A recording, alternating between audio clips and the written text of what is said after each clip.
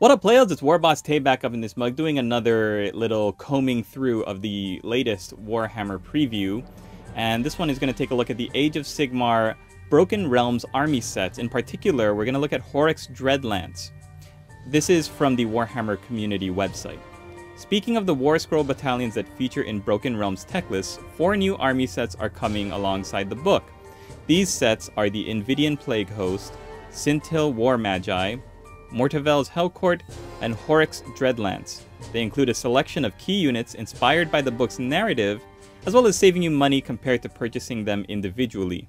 The units in each box can be fielded together in battle using their matching War Scroll Battalion and Broken Realms tech lists. These narrative-driven rules let you represent the actual combatants and offer them unique abilities that match the way they fight and the heroes that lead them. And unfortunately, there's no hint of when they will be available for pre-order, and we have no clue as to what the cost is going to be. I think that when you take a look at each of the separate units that are included in each of these army sets, you're going to have very different price tags for these 4 boxes. And because we're looking at the Horrek's Dreadlance today, I want to break down what comes in that box.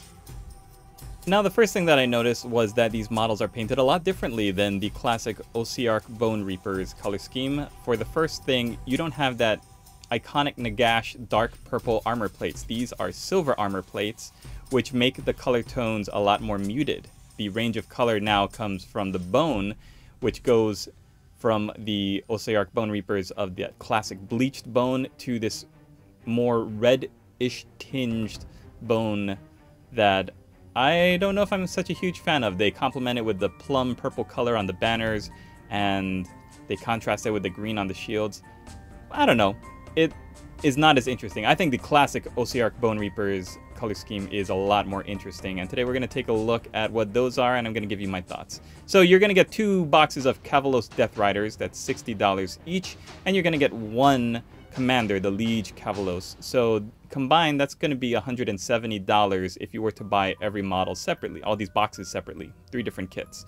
We'll see what the actual price is going to be. But the Liege Kavalos, alright guys, I've given the Ossiarch Bonereapers a bunch of flack, saying that I don't really care for their cartoony aesthetic, and I don't like the way they've taken my beloved undead and vampire counts and turned them into this weird gothic sci-fi fantasy Frankenstein looking army. I am slowly coming around.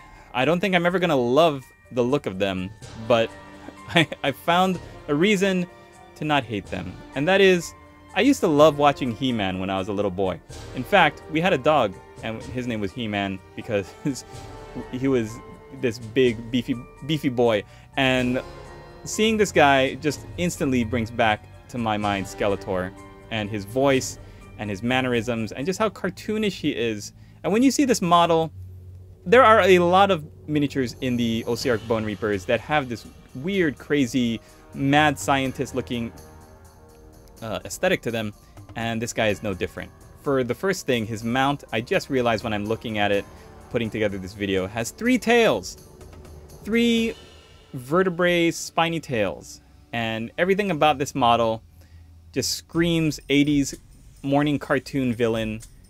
And now that I've let go of the attachment I had to the old vampire count, I can appreciate these for what they are. A creative side jaunt by the designers to come up with something completely original that went outside the boundaries of anything that had ever been seen before. I mean, they were able to practice with all the craziness of the Necrons in 40k, but you're talking about using that aesthetic, and instead of using robots and living metal, how do we shape these models to look like they were molded together by some mad evil genius to look like this bone construct? And that's what these are.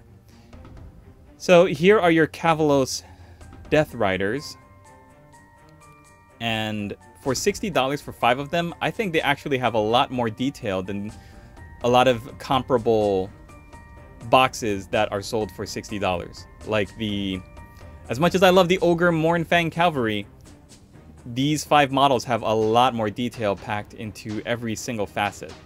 from the mount to the skeletons on the mounts and all of the bone details on every part of these miniatures. And notice how they're painting the bones different colors. Like the accents on this guy's armor is painted in a gray sandy tone, whereas the mount itself is more of a light bleached bone beige color.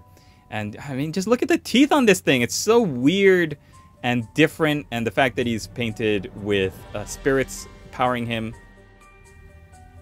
So in conclusion, am I ever going to start collecting these guys? Will they supplant the Vampire Counts, or the new Soulblight Gravelords as they're called, as my favorite undead army? I don't think so. I appreciate what they're doing, and I finally warmed up to the idea that I'm not supposed to take these guys seriously as models because they don't fit a serious look in my mind. Even the big commander model that they've got, like that looks like the big green god, that like Dr. Manhattan if he was made out of Oreo mint ice cream. These guys just look cartoony to me, and that's okay. There's nothing wrong with that because a lot of 40k stuff, I love orcs and goblins, and they're ridiculously cartoony. But these guys were never meant to supplant the Vampire Counts. And if they were meant to to supplant the Vampire Counts as people's favorite undead army, then yeah, they did a terrible job, because a lot of people who used to collect Vampire Counts, I've heard they're not fans of the Ossiarch Bonereapers. It takes a different mindset to decide to start collecting them, and that's okay. You can totally be in love with these models and also have an appreciation for the old Vampire Counts, or the new Soulblight Gravelords as they're called, or you can go vice versa and really love the old Vampire Counts aesthetic with the ghouls and the vampires and the skeletons and the zombies, and then also tolerate having the Ossiarch Bonereapers. It's like having a big Thanksgiving dinner, and you have all your favorite friends and family, and then you've got that one uncle that you tolerate. You probably wouldn't hang out with him if it wasn't family, but you're not going to go out of your way to really be on his good side. I don't know. This metaphor is getting away from me.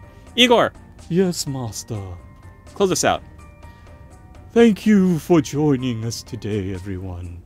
I have to say that I quite disagree with the Master.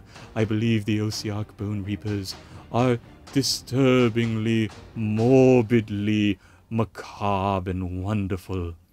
And as a crypt ghoul myself, I believe that all undead are beautiful. Alright, thanks Igor. We'll see you guys in the next one.